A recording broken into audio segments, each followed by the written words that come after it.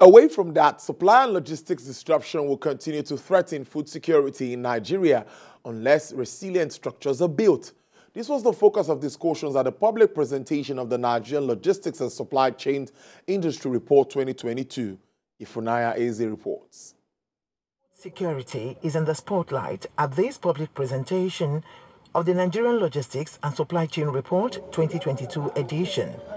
As the theme for this year's event, supply chain disruptions and food security, issues and implications was explored.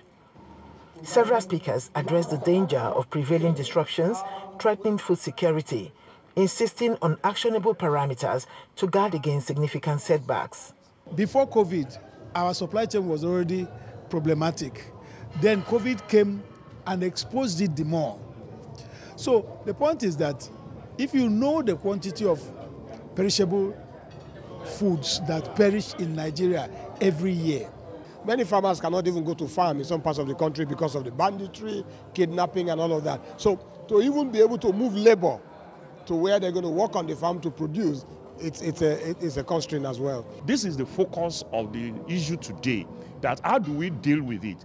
But the main thing in the report, which is important, is that can we build a system that will be so resilient that even when these disruptions come, we will be able to recover quickly and be able to rise up and even continue on our way.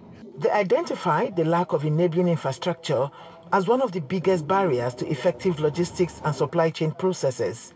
We depend today only on roads to move things up country. The roads are not sufficiently, the network is not sufficient, number one. Two, the cost of moving things by road is higher than if we had a functional rail system, which would have been the better way to move things logistically.